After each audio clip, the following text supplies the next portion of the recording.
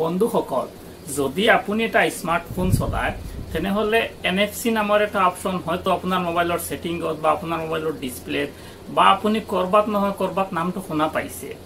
আসলতে NFC two কি আৰু ই আমাৰ মোবাইলত কি দৰে কাম কৰে বা NFC ব্যৱহাৰ কৰি আমি কি কাম কৰিব পাৰো আজি আমি এই বিষয়ে এই ভিডিওটোত কথা পাতিম আৰু যদি আপুনি আমাৰ চেনেলত প্ৰথমবাৰ আহি আছে তেনেহলে চেনেলটো সাবস্ক্ৰাইব কৰিব আৰু ভিডিওটো প্ৰথমৰ পৰা শেষলৈ চাই থাকিব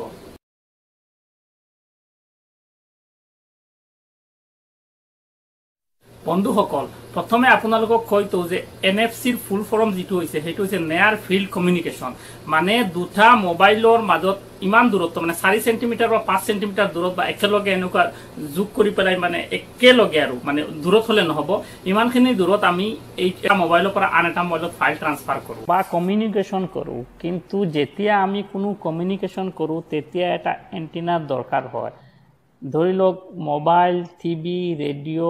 সকলোতে এন্টেনা থাকে আৰু আমাৰ মোবাইল ফোনৰ যেটো এন্টেনা এটো মোবাইলৰ ব্যাক কভাৰত থাকে বা আপোনাৰ ব্যাটাৰীৰ পিছফালে থাকে আৰু এই এন্টেনাৰ কামটো হৈছে আপোনাৰ মোবাইলৰ পৰা কোনো ইনফৰমেশন সেন্ড কৰা বা ৰিসিভ কৰা যদি আমি NFC আমাৰ ভাষাত বুজাই কও তেনেহলে আপুনি তো ধৰি লওক আপোনাৰ মোবাইলৰ পৰা কিবা ভিডিও এটা বা কোনো এটা গান বা কিবা ধৰণৰ ফাইল যদি আপুনি বেলেগ এটা মোবাইলত ট্ৰান্সফাৰ কৰে তেনেহলে আপুনি ব্লুটুথ ব্যৱহাৰ কৰে নহলে আপুনি শেয়াৰ ইট ব্যৱহাৰ কৰে নহলে আপুনি জেন্ডাৰ ব্যৱহাৰ কৰে মানে এই কেটাৰ আপগ্ৰেড ভাৰ্জন যেটো হেইটোৰ নাম হৈছে NFC ৰ কিছুমান কাম আছে যেটো ব্যৱহাৰ কৰি আমাৰ কিছুমান দৈনন্দিন জীৱনত কাম কৰিব পাৰো সেই কামটা মই এটা কৈ আপোনাক কৈ আছো NFC ৰ প্ৰথম কামটো হৈছে ডাটা শেয়াৰিং ধৰি লওক আপোনাৰ মোবাইলত যদি ব্লুটুথ আপুনি ব্যৱহাৰ কৰে তেনেহলে দুটা মোবাইলত কি কৰিব আপুনি প্ৰথমে ব্লুটুথ অন কৰিব ইয়াৰ পিছত এটাৰ পৰা আনটোলৈ পেয়াৰ কৰিব ইয়াৰ পিছত কোডটো আহে কেতিয়াবা কোড একসেপ্ট কৰি আপুনি এটাৰ পৰা আনটো ফাইল ট্ৰান্সফাৰ কৰিব কিন্তু NFC থকা দুটা মোবাইল যদি আপুনি একেলগে কৰে আৰু NFC ফিচাৰ যেটো হেতু যদি এনেবল কৰি দিয়ে তেতিয়ালে আপুনি লগত অনাৰ লগে লগে মানে অটোমেটিক্যালি কানেক্ট হৈ যাব আৰু কানেক্ট হোৱাৰ লগে লগে আপোনাৰ ফোনত এটা মেছেজ আহিব যে আপুনি ফাইল শেয়াৰ কৰিব বিচাৰে কোনটো ফাইল শেয়াৰ কৰিব বিচাৰে আৰু আপোনাৰ ফাইলটো ফটাফট মানে সোনকালে হেতু মোবাইললৈ গুচি যায় মানে কোনো কম কষ্টত বা কোনো বিনা টেনচনত কম সময়ত ব্যাটাৰী ক্ষতি নোহোৱাকৈ আপুনি এটা মোবাইলৰ পৰা আন এটা মোবাইললৈ ফাইল ট্ৰান্সফাৰ কৰিব পাৰে আৰু NFC যেটো ফাইল ট্ৰান্সফাৰিং স্পীড হয় বা ডাটা ট্ৰান্সফাৰিং স্পীড হয় এটো 106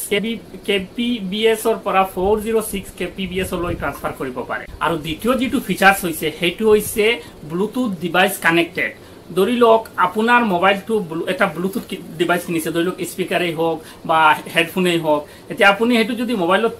কানেক্ট কৰিব বিচাৰে তেনেহলে আপুনি প্ৰথমে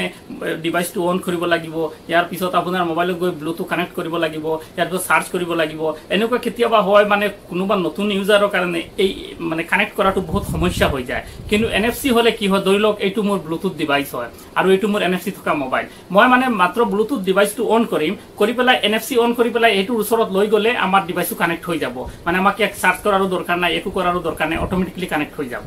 NFC নেক্সট যেটো কাম হৈছে হেতু NFC পেমেন্ট ধৰি লওক আপুনি তো নিশ্চয় গম পাই আছে আজিকালি Samsung পে ওলাইছে Amazon পে ওলাইছে বা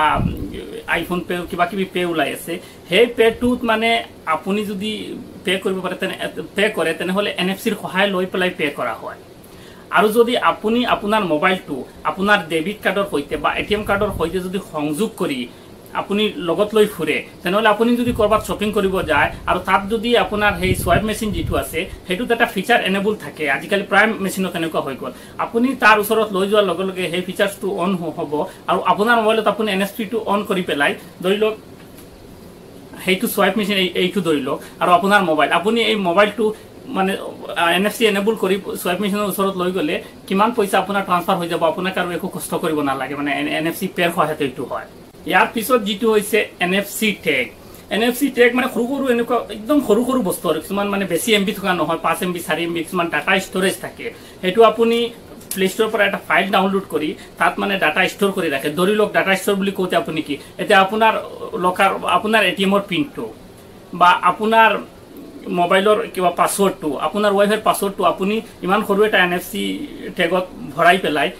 মানে আপুনি ঘৰৰ কৰবাত ৰাখি থৈছে এনেকুৱা ধৰি লওক আপোনাৰ বিছনাৰ আগত ৰাখি থৈছে থোৱাৰ পিছত যেতিয়া আপোনাৰ মানে সেই পাছৱৰ্ডটোৰ দৰকাৰ পৰিব বা আপোনাৰ মোবাইল পিনটোৰ দৰকাৰ পৰিব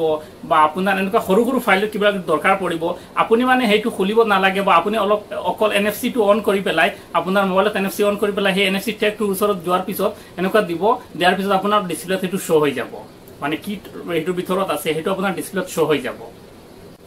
আৰু লাষ্ট যেটো সেইটো হৈছে NFC বিজনেস কাৰ্ড ধৰি লওক এতিয়া আপুনি যদি ডাঙৰ কোম্পানীত কাম কৰে তেনেহলে আপোনাৰ নামত কিছুমান বিজনেস কাৰ্ড থাকে আপুনি HR যদি হয় বা ডিৰেক্টৰ যদি হয় তেনেহলে আপোনাৰ নামটো থাকিব ইয়াত মেইল এড্ৰেছটো থাকিব যদি আপোনাৰ মানে ওয়েবসাইট থাকে তেনেহলে ওয়েবসাইটটো থাকিব আপোনাৰ এড্ৰেছটো থাকিব নহলে আপোনাৰ মোবাইল নম্বৰটো থাকিব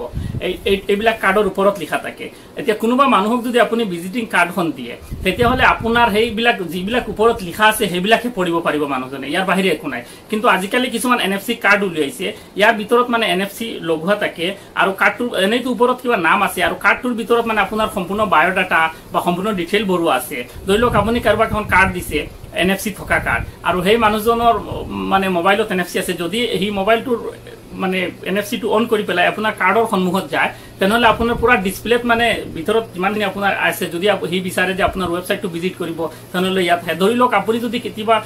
ভিজিটিং কাৰ্ডত মানে QR কোডটো দেখিছে আৰু আপুনি যদি কেতিয়াবা স্ক্যান কৰি পাইছে তেনেহলে QR কোডত মানে কোম্পানীটো পুৰা ডিটেইল ভৰা থাকে আপুনি যেতিয়া মানে এইটো স্ক্যান কৰিব মোবাইল দি তেতিয়া আপোনাক দেখুৱাই দিব যে মেপ শো কৰিব মানে কত হেইটো ঘৰ আছে বা আপোনাৰ ইমেইলটো দেখুৱাই দিব বা আপোনাৰ মানে মানুহজনৰ ইমেইলটো দেখুৱাই দিব বা মানুহজনৰ কোম্পানীৰ নামটো দেখুৱাই দিব মানে NFC এনেকুৱা এটা আজিৰ যুগত মডাৰ্ণ যুগত এটা মানে বহুত ইম্পৰ্টেন্ট ফিচাৰ আজিকালি প্ৰায় মোবাইলত NFC টো আহি আছে আৰু আমাৰ জিঅ' ফোনতো NFC টো দি দিয়া হৈছে আৰু আপোনালোকে ভিডিওটো যদি ভাল পায় তেনেহলে লাইক কৰিব শেয়াৰ কৰিব আৰু কমেন্ট কৰিব আমাৰ চেনেলটো সাবস্ক্ৰাইব কৰিব কাৰণ আমি এনেকুৱা সদায় ভিডিও লৈ আহো আৰু আপোনালোকে হাঁহি থাকক ধেমালি কৰি থাকক জীৱনটো অকল দুদিনীয়া আৰু কৈ থাকক জয় আই অসম